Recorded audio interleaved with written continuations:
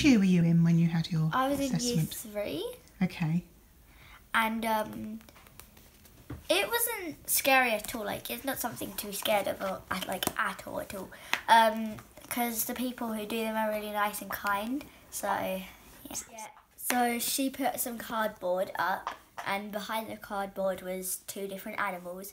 Yeah. And I had to remember where the animals were, and then she replaced them with numbered blocks, and I had to remember what the numbers were, and then she switched them all around, and I had to remember what the numbers were, and then she told me to do some counting to like 20, 30, like a number, and we did that, and then we did like loads of puzzles and stuff that like, it's really fun actually, but you don't really understand how it's an assessment. Okay. And then did you have to do any reading?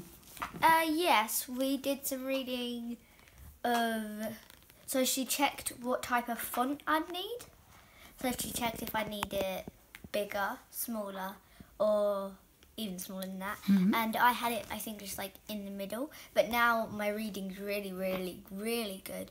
And when I was homeschooled from my granny, she helped me a lot with my dyslexia and stuff as well. Oh, that's handy as well. So, would you say that having a dyslexia assessment is scary at all? No, not at all. Not at all. And what is dyslexia? Your opinion, in your view, experience. Dyslexia is just where you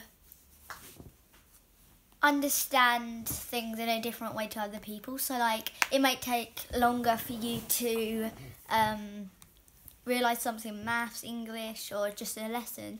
And when I do maths, I always think about it as the other people are doing it really fast without doing the actual method. They're just doing it really fast.